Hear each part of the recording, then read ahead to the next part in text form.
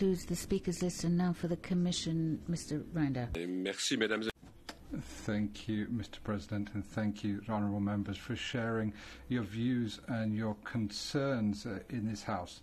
The Commission shares the majority of the remarks that have been made on this specific issues, the investor and residence schemes. The Commission highlighted these concerns repeatedly, including here in this House. Some of you would have perhaps wanted the Commission to launch infringement proceedings at an earlier stage. We began by trying to find a political solution with dialogue with the Member States. I've been speaking to different contacts since last December, to asking Member States to put an end to these programmes. The fact that there are still these programmes means that we are now bound to open infringement proceedings. The last step in efforts ongoing for several years to address the concerns raised by monetary schemes that result in the acquisition of EU citizenship.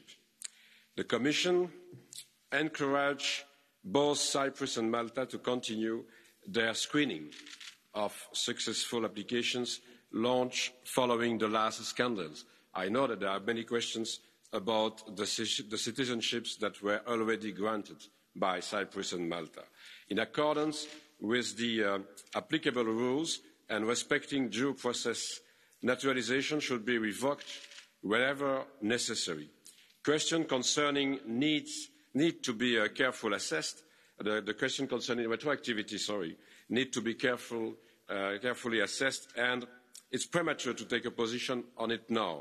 We have not even gone to the Court of Justice and are even further away from a judgment. But we need to continue to discuss maybe about such a kind of issue.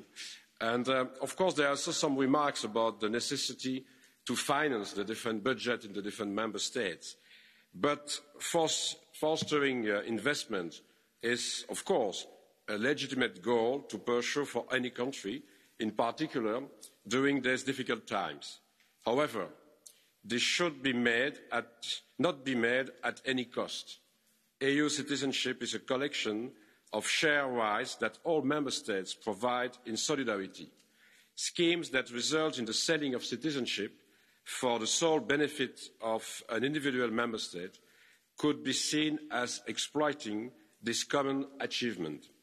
As you know, we have proposed a recovery plan of unprecedented size to protect lives and livelihoods, repair the single market, and build a lasting and prosperous recovery. This is proof of strong European solidarity in face of the enormous challenge our economies face. It will send the wrong signal if one member state is seen to take economic measures that go against this solidarity of all member states. Mesdames et messieurs les députés, Honourable members, the Commission will continue to defend the values and the rights linked to EU citizenship. You can count on our full commitment and on my personal commitment as well to defend European citizenship, common European citizenship based on freedom, democracy, respect for human rights and fundamental rights, as well as the rule of law. These values are not for sale. The Commission takes its responsibility to ensure that that remains so. We will continue our actions for investor and visa resident schemes which are given out in the EU, in candidate countries and other third countries. I've said that in my introductory remarks are different from citizenship schemes in terms of rights granted, but entail similar risks. They are governed by national law, but interact with EU law. The Commission will continue to monitor the situation closely, notably to ensure that the necessary border and security checks are carried out. Je voudrais conclure. I'd like to conclude, ladies and gentlemen, by thanking you. I'd like to thank you for your attention, but above all, thank you for your support for these actions which have been taken and which will have to be taken in this area. Thank you. Κύριε Επίτροπε, η συζήτηση έληξε. Το επόμενο σημείο στην With that, the debate is concluded. Our next point on the agenda is the Commission statement on the state of the Energy Union. Let me say that once again, there won't be any catch the eye for this debate. There won't be any blue cards or any points of order for reasons I'm sure you can all understand.